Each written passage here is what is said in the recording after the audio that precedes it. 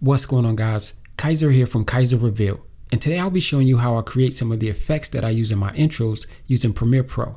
Now, a couple of you guys have been asking me to do this for a while, but I've been trying to figure out a way to incorporate it into this channel without creating another one. So what I decided to do was just throw it out there and see how you guys respond to it, and possibly turn it into a series where I break down one video a month. Now, obviously that's going to be dependent on if you guys find any value in it, so leave a comment below. But anyway, the first intro that I'll be breaking down is from the Philips Hue review video, and here's what that looks like.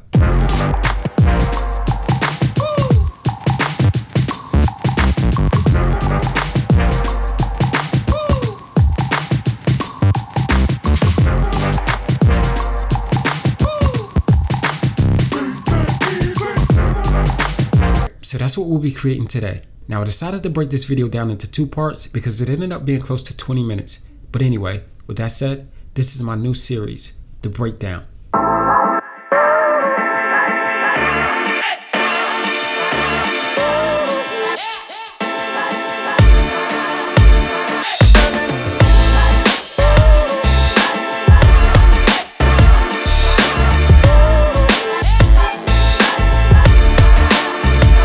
Alright, so there's a ton of different ways to achieve these same effects. Now, I won't be going over each method, nor will this be an intro to Premiere type video, so you'll need to have some basic knowledge of Premiere. The first edit is one clip that I cut into 3 parts, added some keyframes, and a color matte.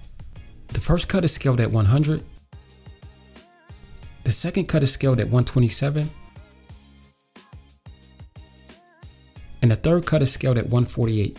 And this creates this kind of growing effect. Now, to change the color of Anonymous' face, I use a color matte. To do that, you create a new item, choose color matte, click OK, choose the color that you want to use. For this example, I'll use blue. Click OK. Then drag the matte from the bin and place it on top of the clip.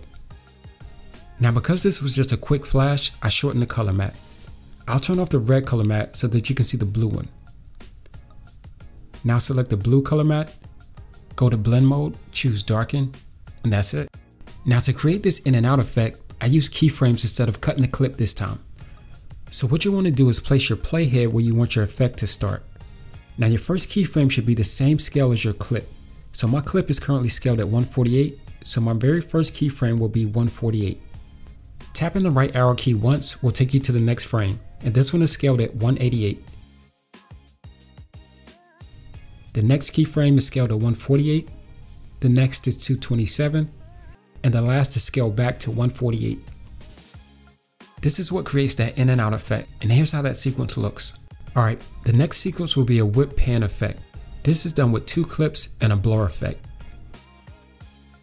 The top layer is an adjustment layer with a blur effect on it. Here's how the clip looks with the blur turned off. Now, you can easily create this pan effect using the push transition found in the effects video transition folder. But because I want you guys to see and understand how keyframes work, I decided to do it this way. Because once you have an understanding of this, you won't be limited to the transition and effects included in Premiere. So what we have here is 2 clips overlapping each other. The bottom clip is sliding off the screen and the top clip is sliding on the screen. So I'll place my playhead and keyframe here because this is when I want the clip to start sliding off the screen.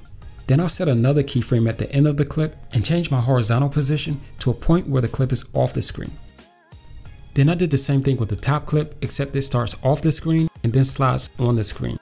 Now, like I said, this isn't the easiest way of doing this, but I wanted you guys to see how you can use keyframes to achieve these effects. So back to the blur. To do this, you just create an adjustment layer, drag it onto your timeline,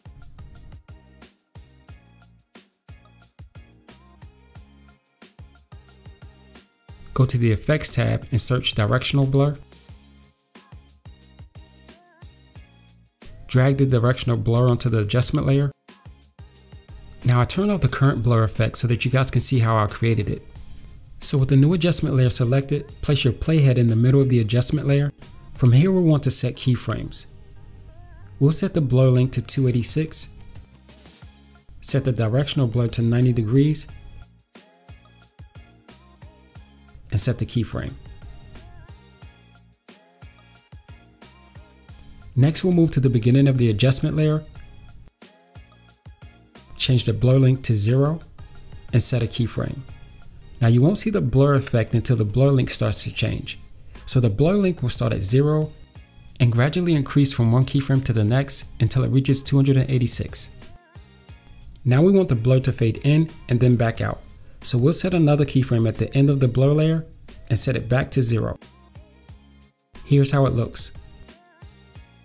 The next sequence of effects are simply flashes and jitters. Now the black flashes are simply color mats, but you can also achieve this by cutting the clip.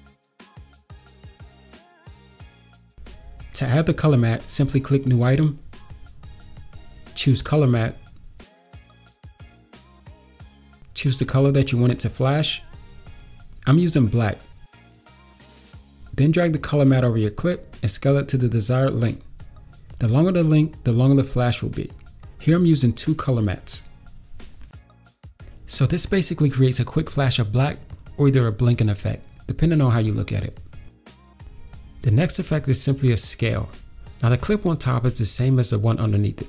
I don't remember why I duplicated it because I really didn't have to. All you do is cut it where you want the scale to occur. Now I could have just selected the cut and changed the scale, but for whatever reason I duplicated it by holding the Option key on a Mac and dragging up, or the Alt key on a PC. Now I'll turn off the already scaled clip so that you can see that nothing happens. So all you do is select the clip and change the scale. Now when I play it back, you'll see the quick scale in and out. The next effect is the jitter. Now just like before, I duplicated the layer below and cut the clip at the point where I wanted the jitter to occur. Now to create this effect, all I did was add a directional blur to the duplicated clip. So just like earlier, you simply go to Effects, find Directional Blur, drag it onto the clip, then change the blur length to whatever you want. I use 17.